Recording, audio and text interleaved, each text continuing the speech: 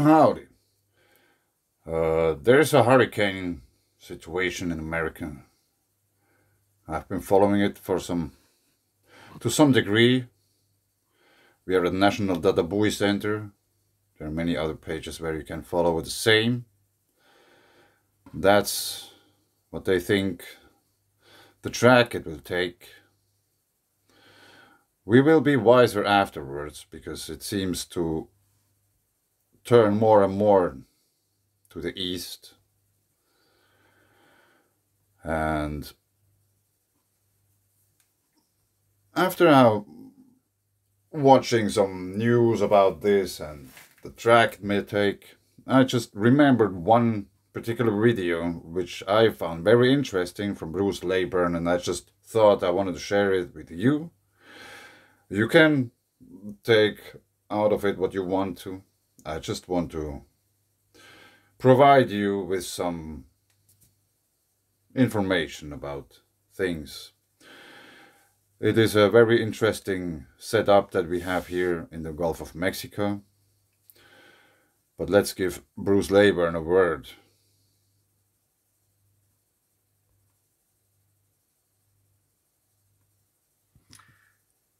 Look at the global lightning. This is a what they call annual flash rate. This is from NASA satellite data. You're looking at about 8 years worth of what they call annualized composite data. So you see a huge concentration in the Congo. So you see your intensity here. This is the most lightning at the top, the dark. You also see, here's your Catamba that we just talked about, right at in Venezuela. Tampa Bay lightning in Gulf of Mexico. Have a little spot up here near the Himalayas. Uruguay, Argentina, relationship to lightning down here. But I just showed you the relationship to the Catamba lightning. I wanted to talk a little bit more about what's going on up here in Tampa Bay. After I talk about the relationship to the mantle gravity. This is from GRACE satellite data, and they show the mantle gravity anomalies by mathematically stripping away the crust or the lithosphere. And you're seeing this feature here is your East Pacific rise circuit. You're seeing the interfingering. You see a tip of a chestahedron right here. But as you come here, is kind of interfingers into the continent, is where the lightning seems to be connected to these circuits in the mantle. You also have a connection here through the Cayman Trough and up through the Bahamas back to Tampa Bay. And then in the Congo, the Southeast Indian Ridge, if you follow it, past this feature, triple junction, come around to this feature, another tip of a chestahedron. And then the African Rift, this is where the lightning is right next to this feature. So another connection to this ridge. And here is, you see this is a little better, this is your inline versus your collapsed. Repeating geometry. Let's see if I got it.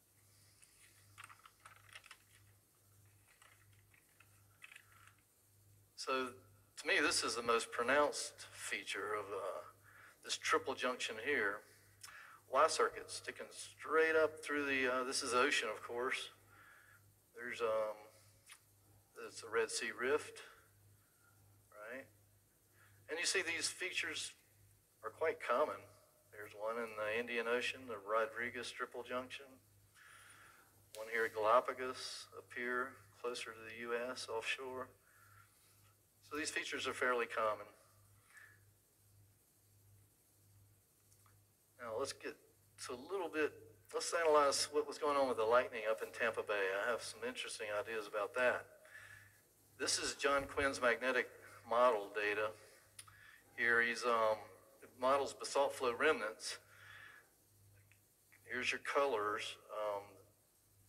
The red and yellow are shallower, 30 to 70 kilometers, while your deep green and Blues, there's your range, 70 to 400 kilometers. There's your double layer, deep double layer with the upper mantle, positive layer.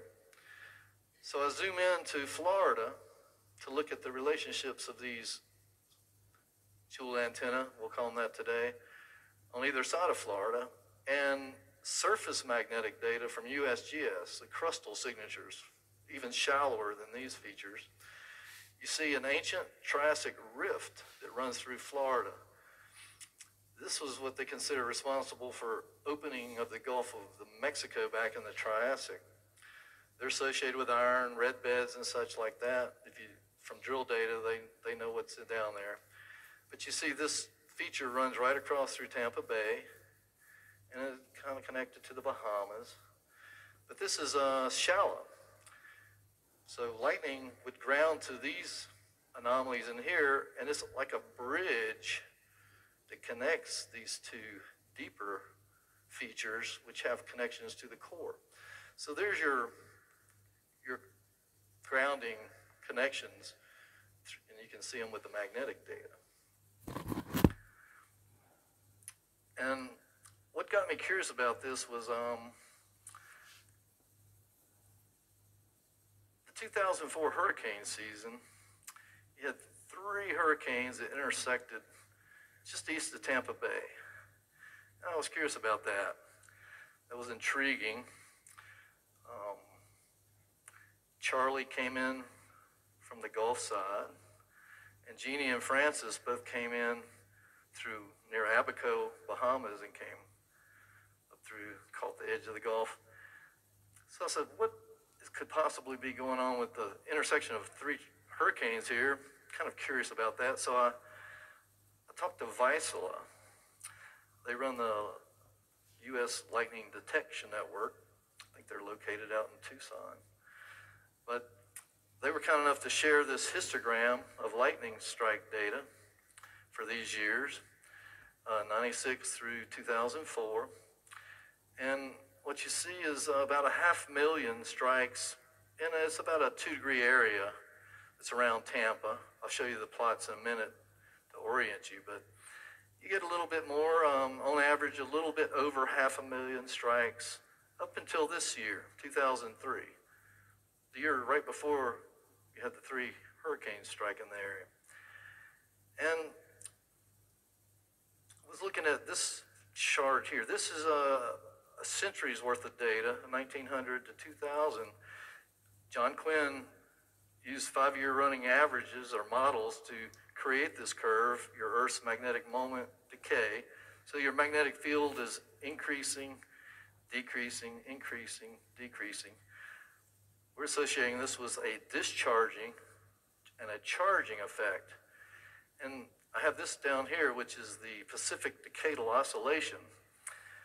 This is considered the largest global temperature proxy on the planet. It's a horseshoe temperature pattern that goes from a U-shape in the northern Pacific to an L-shaped. Over here by Crucio and the intertropical convergence, and then you get the U along California when it's positive, and it goes back to the L shape when it's a cooler or a cooling trend. And it's interesting that the inflection points turn with the magnetic decay. But what's even more curious is here, when it goes from discharging to charging, is when your lightning doubled. Now, Tampa Bay has more lightning than anywhere in the North America. So for it to double in 1 year in a place that already has more lightning than anywhere in North America is pretty interesting. What causes that? So we think the reason is right here, because the Earth's discharging and goes back to a charging effect. The reasons behind all this, I don't have time to go into that today, but there's just some suspected reasons.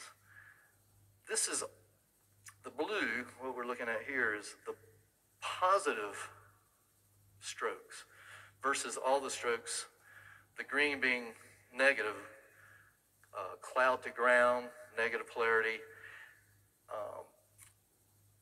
What Vizsla says about the positive strokes is that the charge is lowers from the cloud before you get the strike. Whether it's actually coming from the ground, couldn't get them to admit that it was coming from the ground, and I don't know, but they consider it charge lowers from the cloud, so you get a traction from the ground before you get the strike. That's what is represented by the blue. And they gave me two separate plots. They plotted the total and the positive. And I'll show you what that looks like. This is the chart of all the data, and you see a concentration just at the mouth of Tampa Bay. This is where the hurricane's intersection was, right in the middle of this circle.